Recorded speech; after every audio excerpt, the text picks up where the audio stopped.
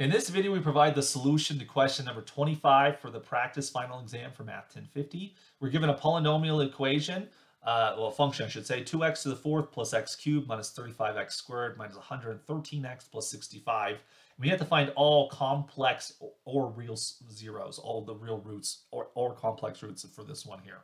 All right, so we want to start factoring this thing. Let's see, what can we do?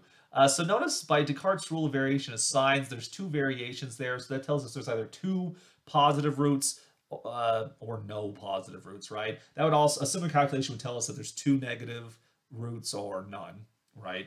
In which case there could be some complex roots that are non-real. So we should be cautious of that. That doesn't really tell us too much. It's about equally likely there's positive or negative roots. So if we apply the rational roots theorem, what are my possible rational roots here? So looking at divisors of 65 divided by divisors of 2. 65, of course, factors as 5 times 13. And so your possible divisors of 65 are plus or minus 1, plus or minus 5, plus or minus 13, plus or minus 65. We have to also divide these by 2. So we get plus or minus 1 half, plus or minus 5 halves, plus or minus 13 halves, and plus or minus 65 halves, like so. And so we then have to find which of these roots is going to work. You never want to try the big ones, because if a big one worked, it meant a little one works as well. So try smaller ones first. There's a little bit of guessing and checking. So notice here that we have some fractions as possibilities. And in some regard, we might have to go there eventually, right? Because when you look at this polynomial, the leading coefficient's 2, but none of the other coefficients are divisible by 2. So the only way that 2 could be the leading coefficient is that you have a non-integer root. It could be a rational one, such as these ones right here, or it could be irrational or non-real as well. So at some point, we're going to have to do something that's not an integer. But we don't necessarily have to start there, right? We could try a couple things. Again, I kind of want to hesitate to do the fractions until I have to. So I might try 1 or 5. Or something like that. You don't want to try something too big. So we could try 1, because there are some numbers less than 1, like 1 half is less than 1, but all these other ones are bigger. So I want to try something kind of in the middle so I can try this hot and cold game. So let's try positive 5. We're going to then do synthetic division. So make sure you have all of the coefficients there. 2, 1, negative 35, negative 113, and 65. And we said we're trying 5. Go through the calculation there. Bring down the 2. 2 times 5 is 10. Plus 1 is 11. 11 times 5 is 55. Minus 35, that's going to give us 20. Times that by 5. We're going to end up with 100. Minus 113 gives us negative 13.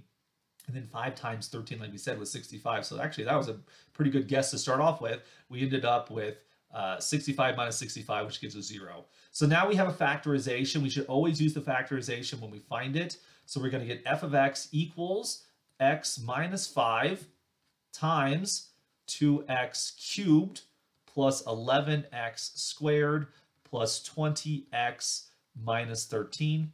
So let's reevaluate what we have right here. We found one of our positive roots. So if you look at the variation of signs, you only have one variation. So there's going to be one positive root left. There's either 2 or 0 negative roots. In terms of the possible rational roots, take p over q for a moment. So factors of 13, you're going to get plus or minus 1, plus or minus 13. We haven't tried those ones yet. But you also have these fractions here. 1 half, 1 half, 13 halves, and then that's just going to be it on this one, right? So we eliminate a lot of the fractions as a possibility. 5 halves and 65 halves no longer work. 5's now out from consideration. So which of these remaining ones do we want to try? Again, at some point we probably should try a fraction. I don't want to yet. So let's try x equals 1. All right, that seems like a good choice there. So if we take the coefficients 2, 11, 20, and negative 13, if we try 1 in that situation, bring down the 2. 2 times 1 is 2, plus 11 is 13, times 1 is 13, plus 20 is 33, times 1 is 33, minus 13 is 20. That was not a root, but notice that everything was positive on the bottom. Turns out 1 is an upper bound, so let's eliminate some things. 1 did not work. Also, 13 will not work because it's bigger than 1. 13 halves will also not work because it's bigger than 1. So the only positive rational root left is 1/2, which I know there's one more positive root. It could be irrational, so it might not be 1/2. But like I said, that coefficient of 2 right there suggests we're going to have something that's not an integer. So it seems like 1/2 is worth a try. We've been avoiding it up until this moment, but it kind of feels like it's the last positive root that it's worth trying here. Because if 1/2 doesn't work, it means the other positive root is irrational. Let's try it. So 2 times 1/2 is 1, plus 11 is 12, times 1/2 is 6, plus 20 is 26, times 1/2 is 13, then minus 13 plus 13 is 0. So we did find it after all. So my hesitancy, although it was valid in the end, it turned out it was going to work. So let's see what we have now. F of x is equal to x minus 5. That's what we have. Then we have x minus 1/2. Then we're going to get 2x squared plus 12x plus 26. Notice that everything in the quadratic is divisible by 2. We can factor out that 2 and actually then redistribute it onto the x minus 1/2 there. So we get a much better factorization, x minus 5. We're going to get 2x minus 1. And then our quadratic is going to look like x squared plus 6x plus 13, like so. Looking at that polynomial, x squared plus 6x plus 13, there's no variation of sign, so there's no positive roots. The remaining roots are either going to be both negative, but again, they could be rational, they could be non-real. But the good news is we have a quadratic polynomial. We could find the remaining roots by just simpler factorization processes, right? Factors of 13 that add to be 6, that's not going to happen. So there are no more rational roots. We should try the quadratic formula.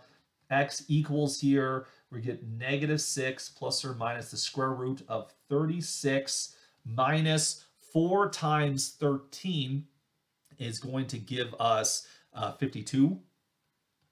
And this all sits above 2 here. 36 minus 52, we see that discriminant is going to be negative. So we actually have some non-real solutions here. We end up with a negative 16 over 2. The square root of negative 16 is going to be negative 4i. Factoring down to 2 from the top, you get negative 3 plus or minus 2i there, all over 2. The 2's cancel. And so we see that the remaining roots are going to be negative 3 plus or minus 2i. And so we've now found all 4 roots of our polynomial. We have x equals 1/2, 5, and then we have negative 3 plus or minus 2i as our 4 roots. 2 of them turned out to be non-real. That's okay. The instructions wanted all complex roots, and there they are.